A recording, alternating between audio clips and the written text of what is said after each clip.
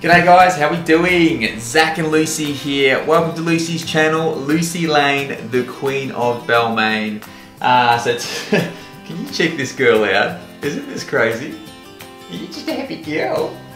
So today guys, we're going to do a Q&A. So this has been asked quite a multiple of times across all of our social media platforms. So I put a post on TikTok yesterday, you guys responded, which is fantastic. So here we go. We've got hundreds and hundreds of questions here, so I'm just going to pick some random ones. Lucy, you need to get comfy? Good girl. Give me a kiss. Give me a kiss on the shooty.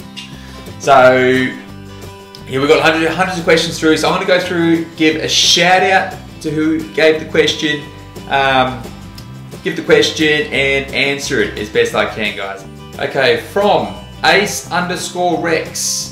My question is Lucy an active or a chilled dog? So, bit of both. Lucy is very active. You've probably seen in her videos. She, once she's outside, she goes bananas. We do lots of training, lots of photo shoots, and she loves chasing birds, playing with dogs. She's very active, but she's also very obedient, which makes that job of having an active dog quite easy. But also, once we come home, she's very good at adapting to her situation. German Shepherds are known for this. If you leave them inside to their own devices, they're pretty chilled out. As you can see, Luce is now, she will eventually, in a few minutes, she'll end up curling up in here just going to sleep, which is cool. So she's very chilled at home, but she's super active outside. So a bit of both. From Ryan Has No Logic. How are you not a model yet? We're kind of working on it. Lucy has this crazy vibe with the camera. She loves posing, she loves photo shoots. It's just a bit of a fun hobby for us, but she does get sent free gear and in exchange for photo shoots and some stuff like that. So look, I suppose she kind of, is she kind of a model? I don't know. You're going to sleep, baby. See? Chilled. Next question, guys. Art with a twist is, why did you decide to start TikTok? I'm glad you joined. Well, thank you very much for that. Why did we decide to start TikTok? So Lucy was on Instagram. She's got a great little following on there. I think she's got about 26,000 followers on there. I started that because just before I got Lucy, a guy came to me. Well, I met a guy in the park, and he said, "Look, I said I was getting a new German Shepherd puppy next week. I was all excited, and turns out his German Shepherd just died." So he said to me, the one regret he has is he never took enough photos. And I was like, wow, light bulb moment. Okay, thank you for that.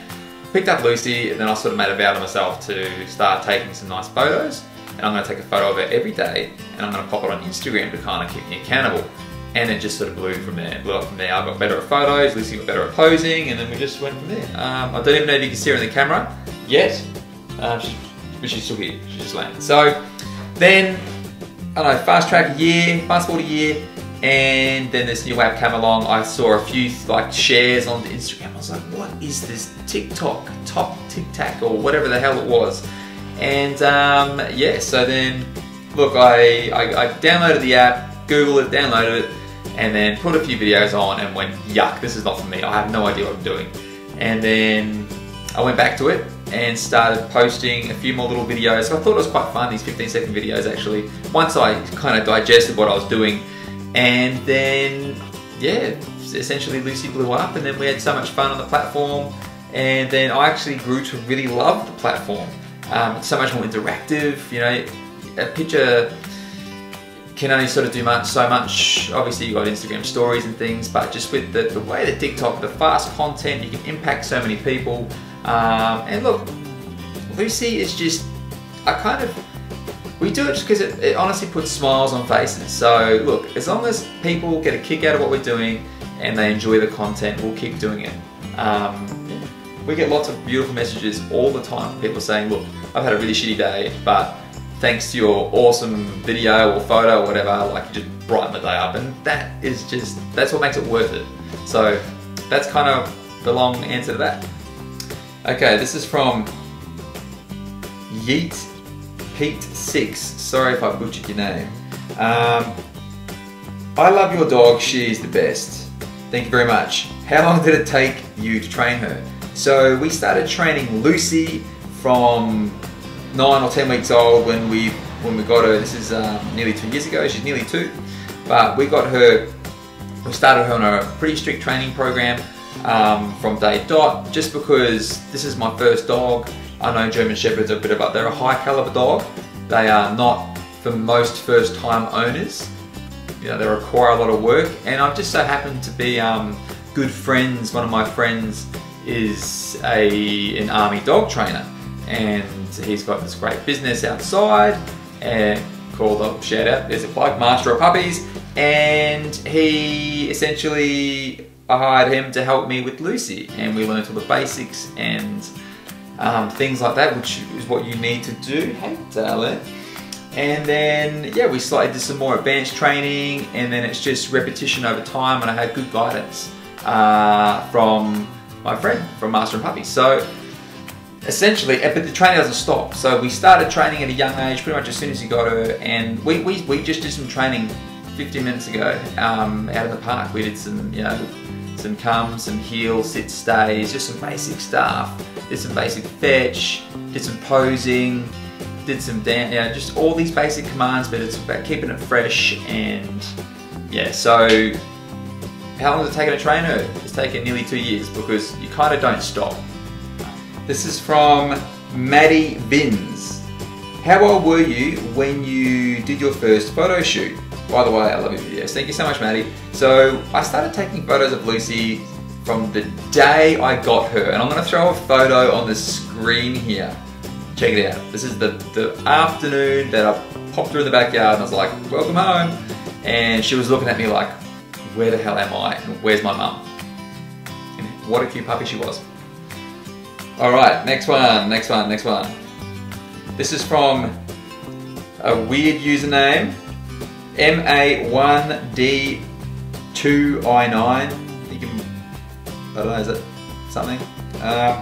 What's your favourite beach? Plus, I love you. You are so cute. Can you give me a shout out in the Q&A? Well, there you go. There's your shout out. Favourite beach. So Lucy loves all beaches. She's a massive swimmer. She loves jumping off rocks and high platforms into water. We did a whole bunch of dog diving training, but that's a different thing.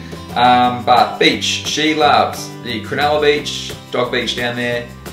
She loves the Maroubra Beach. There's a little rock face just up from that. We go down there, there's never anyone there. It's really cool. We actually just did a video on that the other day, like, yeah, literally it's like the last video posted. Check it out. So Lucy loves all beaches. Matter of fact, Lucy loves water in general. She is a water pup. Next question. How far did you travel? All over the world, kilometers. So we've done a little bit of traveling with Luce. We're going to start doing more. I actually want to eventually do a road trip around New Zealand with Lucy. That is in the pipelines. We're going to plan that. So if you're in New Zealand, let us know. We can do meet and greets and things like that. Lucy's done a lot of interstate travel with this, a lot of driving. You know, we're all geared up for that. It's just about, obviously, introducing your dog to the car and getting comfy, darling. Oh, good girl. Introducing your dog to the car and having the right equipment in there, making sure you do regular stops and you know, wee brakes and things like that. A pretty crazy thing with Luce, so we did a bit of travelling through when we had all the massive bushfires in Australia, which is still sunburning, but a lot of over half of them are out now. But over the Christmas period, we actually drove through multiple fires to get out away from other fires, and the only way was kind of out and through the fires. The roads weren't impacted at that time, thank God, but it was still quite a hairy experience. So we didn't end up stopping for 6 hours. We just drove straight, we just non-stop, because I felt like every minute you were on the go and you're on the clock. You don't want to get caught on these bush roads, excuse me, when there's fires lurking around. So that was 6 hours straight with Luce. She didn't even make it.